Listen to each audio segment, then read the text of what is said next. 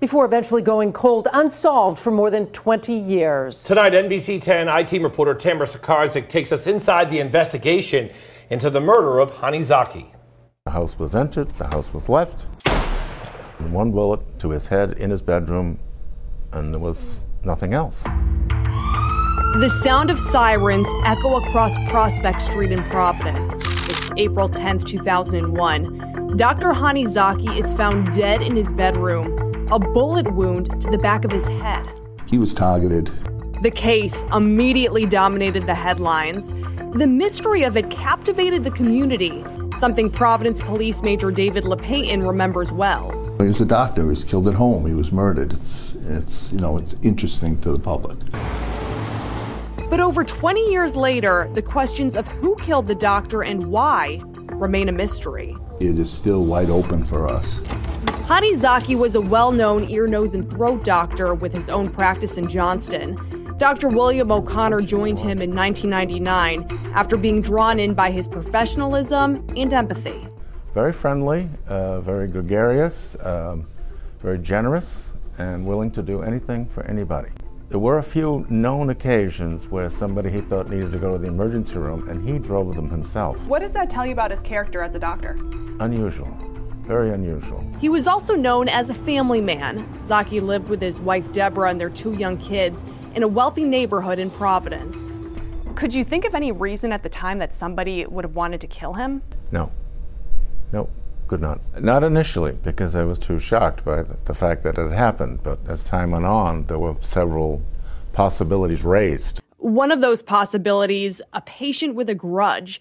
Zaki had several malpractice lawsuits against him. Was it a disgruntled patient? That's always a possibility. There were other rumors that he had debts that he didn't pay, and that the mafia killed him. Former New England mob boss Raymond Patriarca Jr. was one of his patients and good friends. Zaki also co-owned a trading business with Patriarca's former business partner, Frank Zamiello. The doctor also had family trouble, which became the center of this case. Witnesses told police he had abused his wife, and the two had recently spoken to divorce attorneys. She was brought in for questioning. Did you kill your husband? Absolutely not. In an interview with the late I-Team chief, Jim Terracani, Zaki's wife, Deborah, spoke about being a suspect in her husband's death. But there was somebody else in the room, directing her not to answer certain questions. Did you love your husband? No? Oh, okay. That's fine. Nothing about the abuse either? Right. Nothing at all? Without naming names or anything like that? I mean, no. Oh, okay. Court documents reveal Deborah would have gotten a one-time alimony payment of $75,000 upon divorce, and her husband would have had full custody of the kids.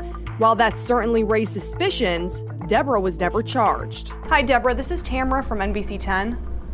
I tracked Deborah down again to talk about her husband's death. She now lives in Florida.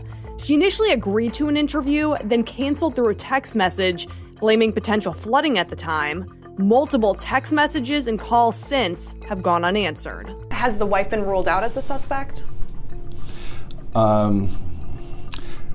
No one has been ruled out as a suspect. Has his wife cooperated with police? Yeah, I'm not going to answer anything on that. While Deborah may have been the focus of the initial investigation, O'Connor believes she's been treated unfairly, targeted for simply being the wife. But I did not believe the spouse did it. I just didn't believe it then, don't believe it now. The case remains cold for now, but police believe the suspect is still out there. With today's technology, LePayton says it's only a matter of time before it heats up again. This case has not been put down. It's always picked up. It's always looked at. Hani Zaki was 51 years old when he was killed. His practice eventually folded after remaining up and running for a couple of years under Dr. O'Connor. His family now lives in Florida, far away from the nightmare they left behind in Rhode Island. For the NBC 10 I-Team, I'm Tamara Sakarzik.